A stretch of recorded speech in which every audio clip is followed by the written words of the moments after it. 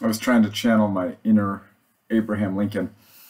Anyway, guys, just real quick, I'm going to talk to you about my Small Steps workshop. Small steps, just like it sounds.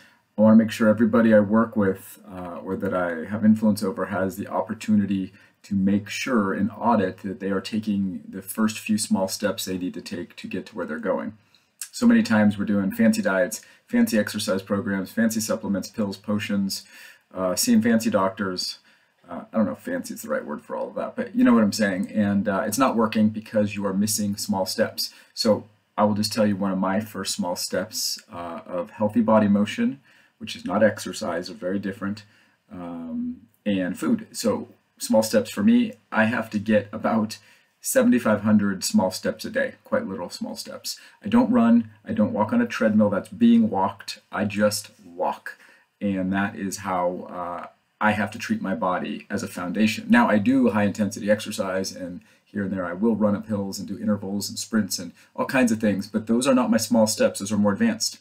And as far as food goes, right now I'm taking small steps. I had gotten a little unruly and was on vacation down south and ate some things I don't usually eat and paid the price. My stomach hurt, gained 5 pounds in 3 days, which is shocking. And no, it was not 5 pounds of fat. I didn't eat, 3,500 times 5 extra calories, because that's 3,500 calories in a pound, times 5. I did not do that, but I probably gained a half a pound of fat, but I gained a bunch of fluid retention and probably have some inflammation, and my stomach hurt, and it will probably take me 2 or 3 weeks to get over that. So I had to get back on my small steps. For me, my food's real simple. Right now I'm eating ground turkey, salmon, heavy cream in my organic coffee, because life without coffee and cream would hardly be worth living.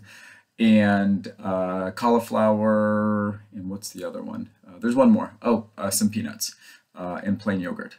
That's for me, that's my small steps. If you try to do that, it might mess you all up, so don't do it without somebody coaching, somebody being me, or somebody like me to what your small steps should be.